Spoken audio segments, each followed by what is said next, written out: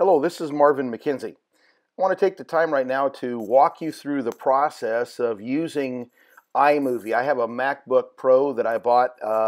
It was a year ago last September when I purchased this. And one of the features that I have liked the most, I guess there's almost been, in some ways, a love-hate relationship with iMovies. And I say love-hate because it kind of crashes pretty frequently. I realize I'm kind of working it pretty hard because I do an awful lot of videos. I'm a preacher, and I like to download my sermons upload them onto my computer. I do some editing work with iMovies. I know you can buy some other material, but this is what comes with my computer. I want to be able to use what I have. And it does crash a little bit. In fact, it crashed just for a second. It started to crash.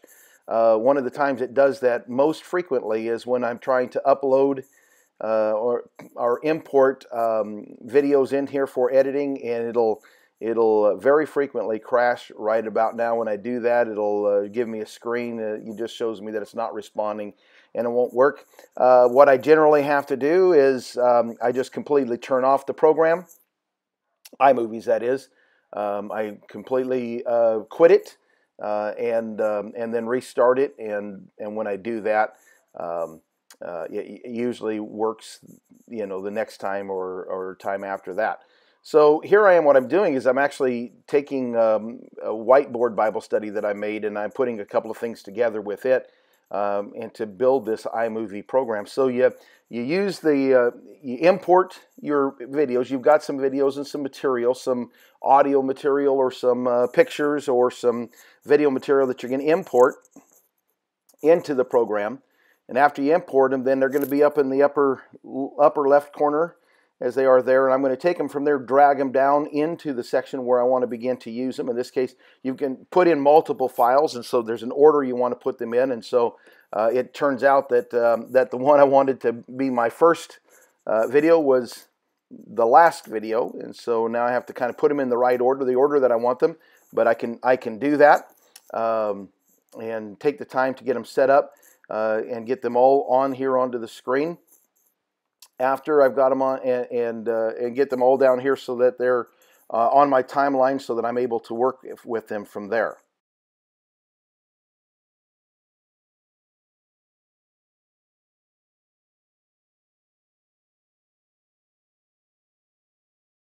All right, once I have all of my my media onto the timeline in the order that I wanted them to be, the next thing that I did in this case is I had to learn a brand new thing. So did this on purpose for another project that I was working on. I had to learn how to make a clip, split the video, and then I wanted to learn how to fast forward it so that a portion of the video would fast forward through. And actually, you're seeing me use that. I just used it briefly a moment ago, and I'll use it again 2 or 3 times, so that instead of having what starts out when I began the video that I'm showing you right now with 16 minutes of material, I'm going to be able to cut it down significantly from that by once I've gone through and shown you a process that I use. Then I can just fast forward through that after we've shown the process, fast forward through doing the process, performing the process, and then move on from there. And so I've got all my material onto the timeline. I've gone through and I've made some clips out, and then once I've done that, I take the sections that I wanted to fast forward and get that taken care of, and get that process done and out of my way.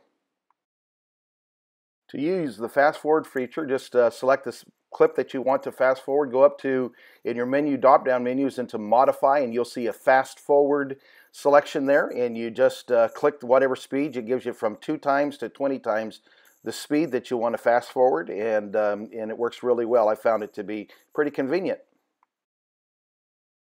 this point, I'm adding some background music to the iMovie video that I created in this case.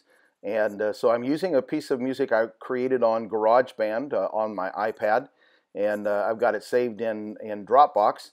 And so I go to find that, and it's music that I created personally, so that I can do that with.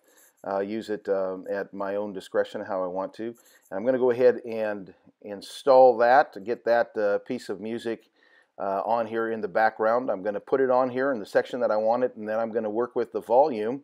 Volume is up in the upper right corner of your iMovie screen. So what you do is you would click on the section you want to edit. So you've highlighted that section, which in this case would be the music section. Then you go into that upper right hand corner where you see the speaker. You click on that and it'll give you option of how how loud you want it to be.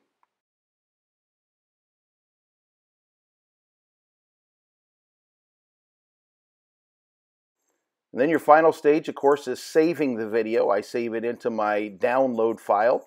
You give it a name, and the name usually comes because of when you created your video. This is Marvin McKenzie. Glad that you watched this. If you have any suggestions, please leave them down in the comments. I'm always anxious to learn new tips and tricks.